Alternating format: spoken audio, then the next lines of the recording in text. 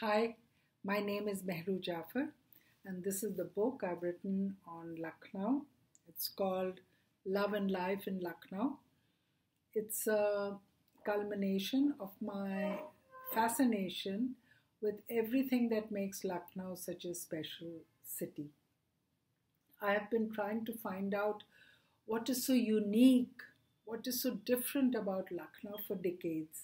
So when Niyogi asked me to write a book on Lucknow, I pulled out all the notes I've been scribbling for many years to weave it all into this story. Today I will read to you a monologue from page 198. The book is about 200 pages long. And the paragraph I will read to you today is one of the last paragraphs in the book.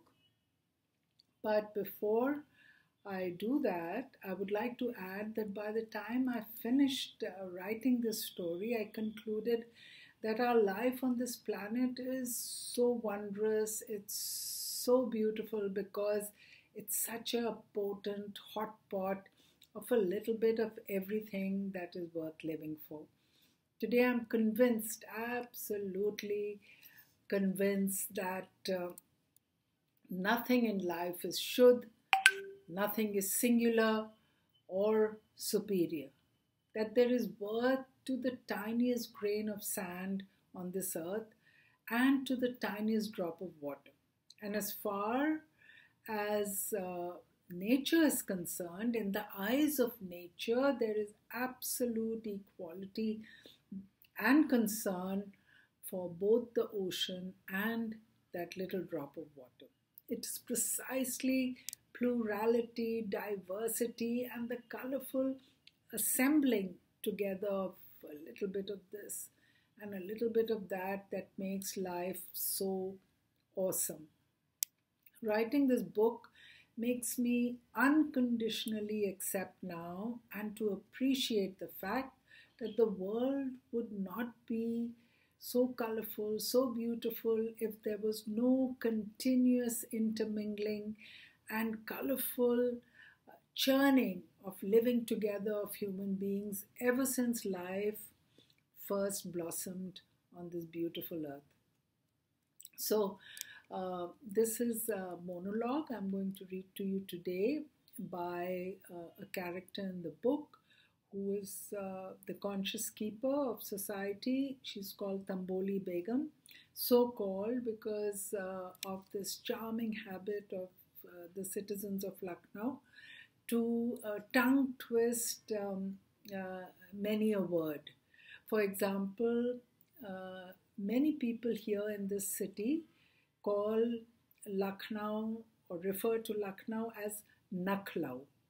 So also Tamboli, the word Tamboli is their way of saying the name of the city of Istanbul. And because Tamboli Begum has Turkic origins, Turkic ancestors, she is called by fellow citizens Tamboli Begum.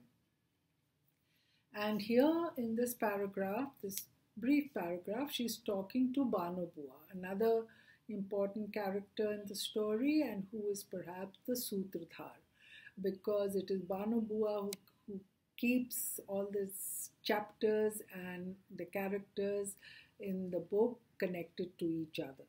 So here the Banu Bua has come visiting Tamboli Begum, and now after a long lovely chat together, it's time for Banu Bua to leave. But before Banu Bua takes her leave of Tamboli Begum, this is what Tamboli Begum has to say to Banu Bua.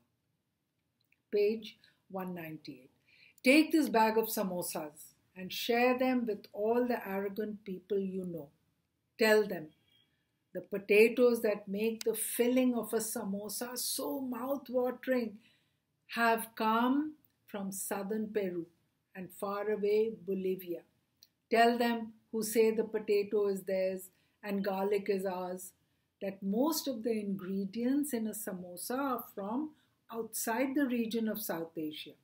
Those who say that saffron is theirs and green is ours must know that the original cultivation of onions is claimed by several civilizations, including China, Egypt, and Iran. Chilies originally are from Mexico, and garlic from Central Asia, China, Siberia, while South Asia introduced ginger and South India taught the world to use turmeric.